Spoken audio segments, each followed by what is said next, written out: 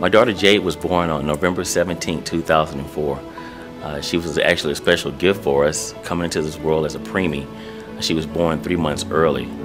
She came into this world very sick, actually having to need a lot of blood transfusions as well as a lot of testing.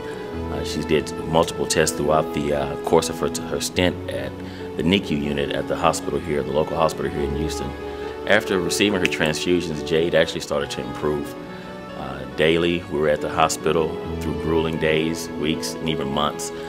Several months later, in January, we got an opportunity to bring Jade home and enjoy her family. It was the start of a new year and the start of our fresh life with Jade. I would like to thank every single one of you that donate blood. Because of people like you, Jade is here today, alive and well. Come in for life.